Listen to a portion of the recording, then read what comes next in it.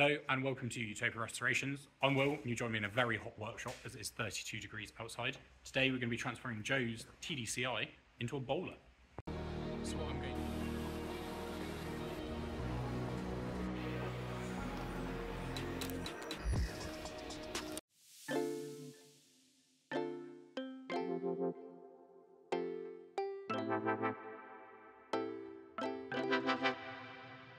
So here they are, the boxes of Joy with the parts. So I'm going to open some of them up and take you through them and show you what we got.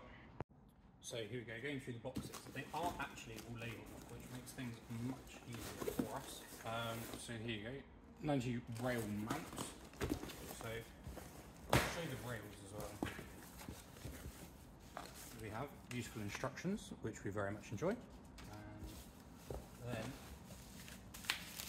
get some of them out. As you can see, this is the hardware that you need to fully mount it. And look at that. Lovely welds, stainless steel, so lovely weld stainless fittings, and been powder coated, so that is not going anywhere. And look at the size of them. There's a proper bit of kit for a mount.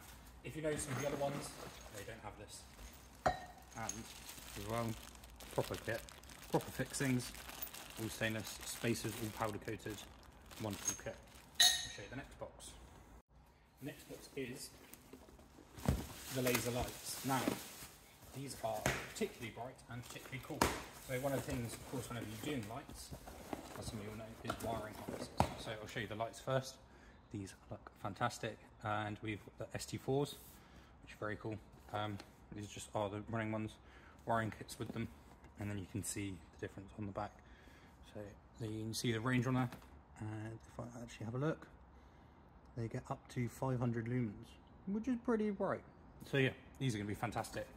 Two of these, the other one, and then you've got the wiring harness. So, wiring harness from Bowler, actually correctly made. You've got all your connections there, so it shows you how far they should be. You've got your wiring relays to plug in for DLRs. Comes with a switch. We are going to be changing this for a mud stuff switch, which Joe's bringing with him. And you've got your relay in there. And same again, I think it should be fairly straightforward for fitting. You've got your fuse there and you've got a live, so it depends where you want to plug it into, but we'll read through all on the instructions on these and make sure everything's correct. Yeah, again, nice and easy and high quality. You can feel on the loom that's not going to degrade over time compared to some cheaper Chinese ones. Next box we have here is, doesn't actually say it on it, to be fair, so I should check that before. Steering guard. So in the steering guard, we actually have the instructions for how to mount it onto the bumper, which we do have a bumper for this as well. They are very detailed, which I do like. Makes it quite straightforward and quite simple to do. So the more detail is the better. The same again, if you look at this, all powder coated, and you can see it's quite a thick powder coat that is not going to be degrading anytime soon. Stainless hardware as usual. Here actually is great. You do have the brackets to install separately. So I'm considering one of these for my Defender at some point down the line. I would like to get these done in yellow, but as you can see they are red, so you could easily just get those powder coated again or paint them on top of the powder coat. Yeah, big bit of kit. I don't think there's any worries on that. I think some of the hardware has fallen out, so I'm just going to be careful, make sure we don't lose any. The same again, fantastic finish on that, and that is thick as you like, so that will be protecting your steering. Next box is slightly bigger. So,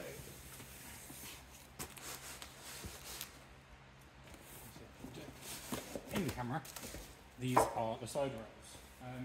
Big box, which is unsurprising, so a big part. I'm actually just going to get one out. You can see why the mounting kit is sent separately, which is quite useful. You don't get any scratches on your rails. But let's have a look at these. Well packaged too, I'd rather have it nicely packaged. And look at these. So these are serious bits of kit. They are of course made by Bowler. I do believe you can actually use that as a rally mounting point if you need to use it for jacking. But yeah, these are again very solid and very durable bit of kit. And finally, but definitely not least important, must be my favourite part, which is the biggest. tried to get it actually in the screen. The bowler bumper. Now, this one again is very well wrapped, but have a look at this. Now, I'm an art between this sort of style and the rally style with a high flex. To be honest, this style does have the bowler logo, which the other style with a high flex, although it doesn't, you do sort of want people to know that you do have bowler parts. Same again, the welds on this, amazing, high level of powder coating. The dimples, I think, are very cool and definitely give it a much more aggressive look. And so we're going to be getting these on Joes, and the old parts off in the bin, and these new bits on, again, looking fantastic.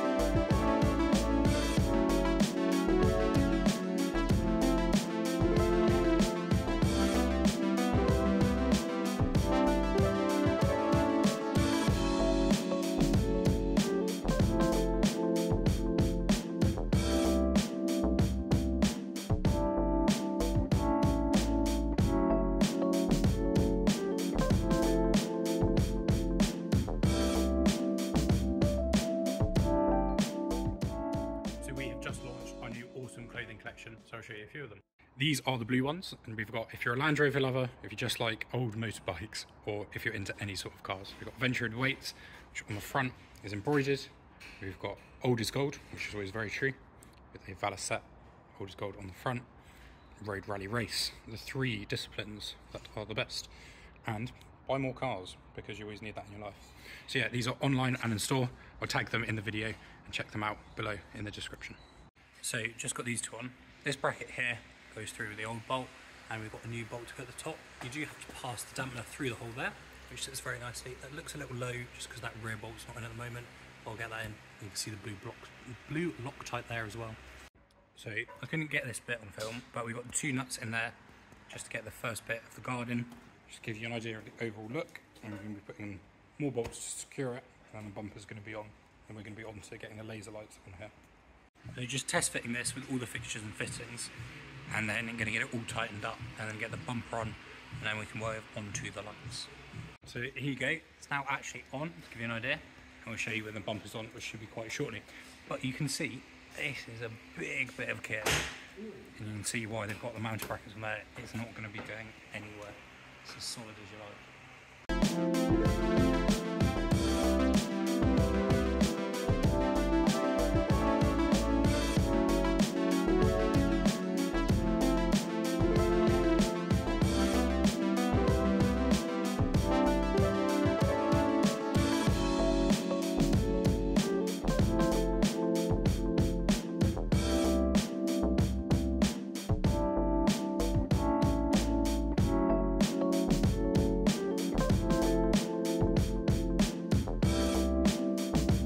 So just got the tyres and wheels back from the shop. So these are, what size are they, Joe? 235, 16, 85. There you go. So the 16-inch ones, there's the original ones underneath. Just pick these up, get them done down the road. Rolls away. They are looking mega.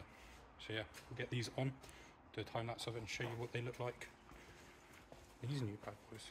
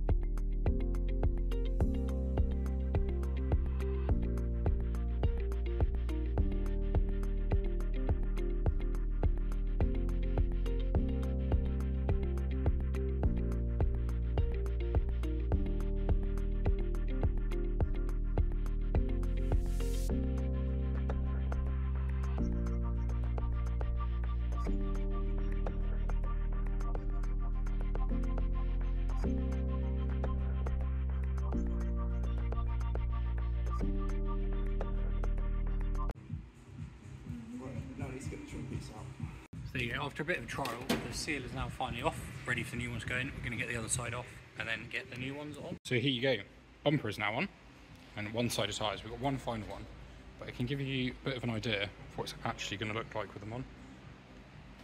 Fantastic. There you go, first look. It's definitely looking boxier somehow. I think it's the 16-inch wheels. Here you go, to show you how structural it is, all the way through the frame there, and then to the other side with a big nut on it. So then you will actually be able to lift from this. Same as this one, straight onto the bulkhead through there. So again, we'll actually have two new lifting points, like a rally car. You're just holding this in place. This is what it looks like. And these have caps on them, so you can take them out and then put something in to lift it. So now, we've got the wiring harness up here, and Joe's head, sorry. And we're just trying to figure out, no instructions, it's fairly simple. Essentially, the wires need to go to the box, but then the cable for the light is a little short. Sorry, that's just a Ferrari leaving outside. So we've got the box in here, and then the plan is to have the servo in here.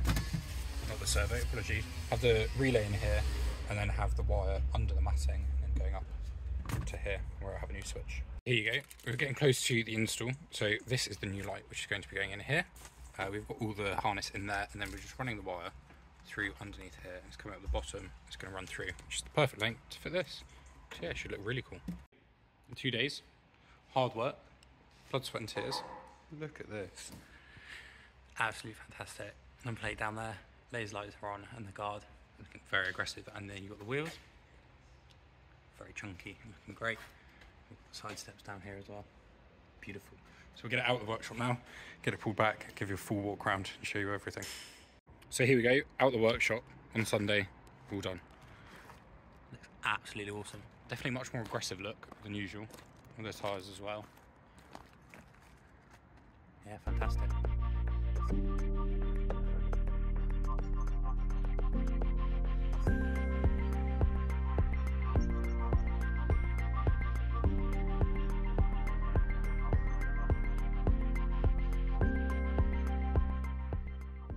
So we've thoroughly enjoyed this install and the fantastic parts. We'll be showing more videos of this one out and about. And if you are interested, we do have a TDCi versus TD5 video, which is versus my one. So yeah, this is Joe's 90 now done with all new baller bits, ready for some more upgrades in the future. If you've enjoyed it, like and subscribe, and we'll see you next week in the next